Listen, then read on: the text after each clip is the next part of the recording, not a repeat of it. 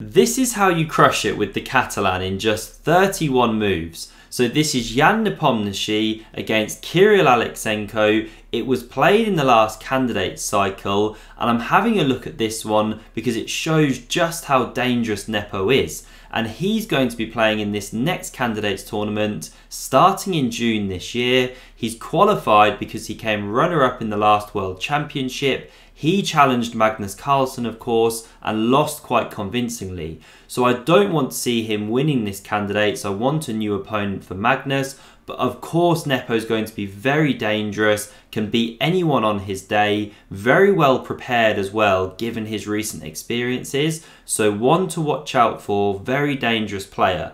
Let's see what happened in this game. Nepo kicks off with pawn to c4 here. So starting with this English opening, we had knight f6, pawn to g3, and after e6, bishop to g2, we get this d5 and we head down a kind of neo-Catalan structure as it's known, where it's a Catalan position but without the pawn on d4. So knight to f3 now played, we had a captures on c4, and now queen a4 check immediately recoups this pawn. You can go c6 there, knight b to d7 was chosen, the pawn was taken, and now pawn to a6 played. So this is preparing b5, picking up a tempo on the queen, and then you get bishop b7, completing your queenside development some more. So Nepo drops back, anticipating that b5. And now if you go b5, it's not so good because knight e5 is coming. You open this diagonal, and if you block with knight d5, which is the standard response, then this knight sits on c6. You're blocking this pawn, it's a backwards pawn, not a fun position for black. So that's why pawn c5 was played first, very standard move.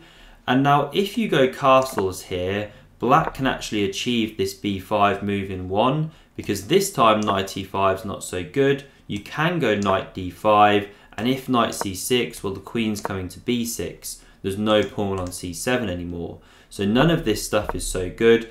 Now castles for white here is a perfectly respectable way to play, but what Nepo does is knight c3, and this plays against b5, because now if you go pawn to b5, knight e5 is a real pain for black.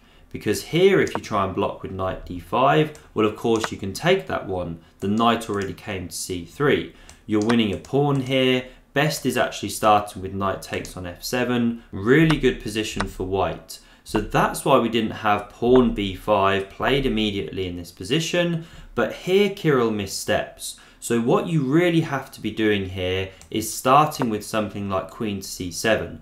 And the whole idea is that you're trying to develop your queen side as quickly as you can. Say white castles here, well then you can go pawn b6.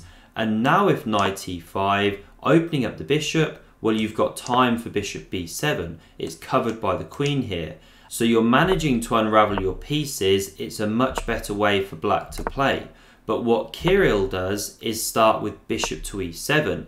And this isn't as precise because after castles, he also castles his king. It looks so logical, but now white achieves d4. We had a captures on d4, the knight recaptures, and look at the difference in this variation compared to that other one I showed.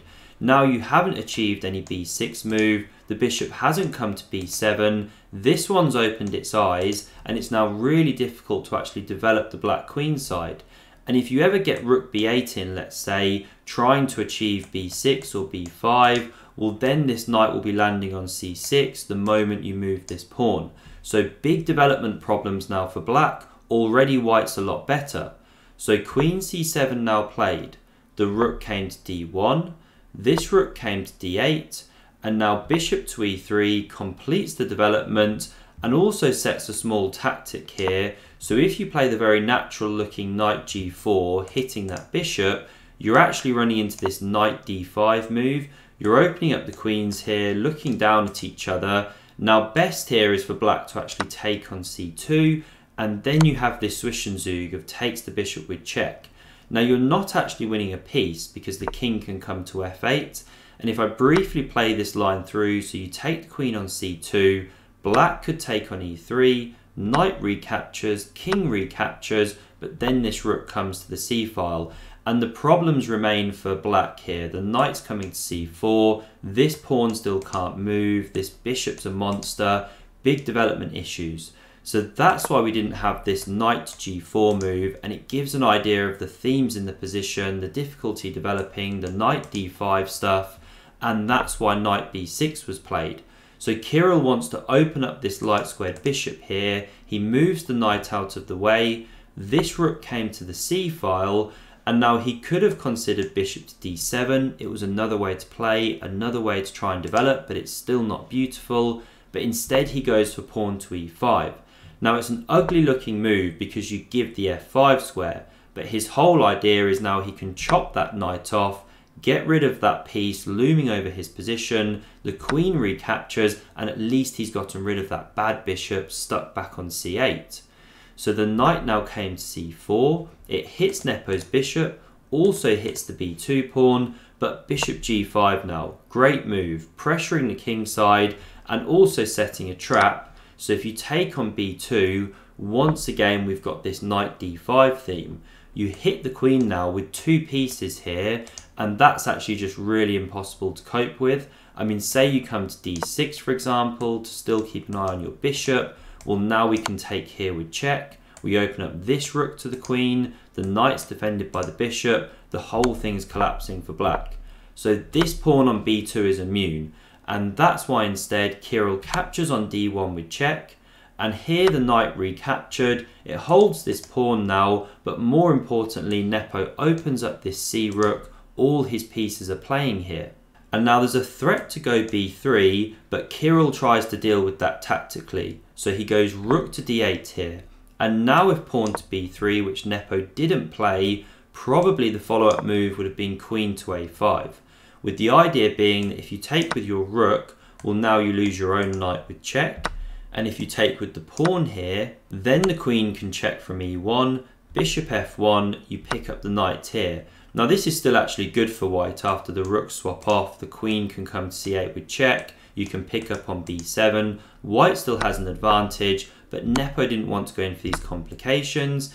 Instead he played much more simply, he just captured on f6 here, the bishop recaptured, and he's given up that bishop pair for a very concrete reason. This one now lands on e4. You're threatening this pawn here, and you can't go g6 or you lose this bishop on f6.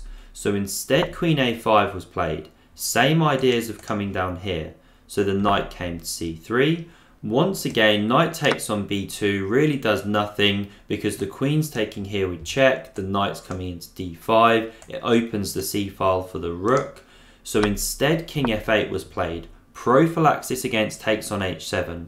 Now the knight hit d5 anyway, and this is another excellent move from Nepo because if Kirill takes this one, it looks like you're picking up 2 minus for the rook, good for black, but then we have this queen c8 check problem. No matter how you block with queen or bishop, then you're losing your knight on c4, white's an exchange up, winning this position. So we didn't have that takes on d5, instead b5 was played, securing the knight on c4, but now simply takes on h7, and there's actually a threat of mate here with queen h7, this knight covering the e7 square, you can't go g6 or you lose your bishop of course, so that's why the rook had to chop. This was unavoidable. The bishop recaptured, and now white's an exchange ahead, although queen d2 does give some counterplay. Can you see the best response here for white? And if you're enjoying this video, do hit that like button, let me know, and consider subscribing to the channel to never miss my candidates coverage. So here Nepo played rook takes on c4. Excellent move, because after the pawn recaptures, he cements this one on d5.